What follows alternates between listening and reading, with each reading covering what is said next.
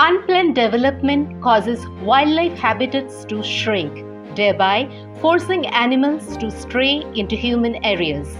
So also extension of rail networks through elephant corridors for greater connectivity has been the reason for several trained elephant collisions. Hence, both the railways and the forest ministries sat down to find a permanent solution to this and worked jointly to implement it. The need for an alert system that would go off automatically if wild animals are near the track was felt, so that an incoming train could be stopped in time to avert a collision. Accordingly, Railways came up with the Intrusion Detection System or IDS and tested it successfully in a pilot project spread over West Bengal and Assam. Principal Executive Director of Gati Shakti Railway Board, Anil Kumar Khandelwal, told Indian masterminds that IDS' objective is to generate real-time alert on the occurrence of safety hazards that might result in accident or serious disaster like intrusion by wild animals.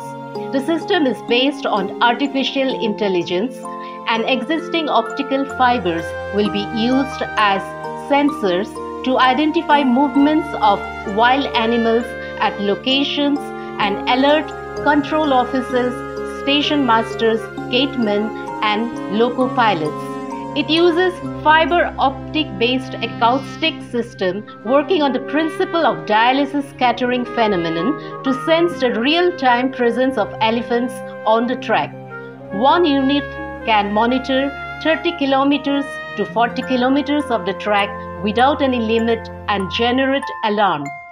Provisions of audiovisual and hooter alarm is made for loco pilots, station master office, level crossing gate, and divisional control office. After 100% success of the pilot project undertaken by the Railway in Alipurduar division in West Bengal and Lumping division in Assam, it has now been decided to install the system gradually in all other elephant corridors spread over NF Railway.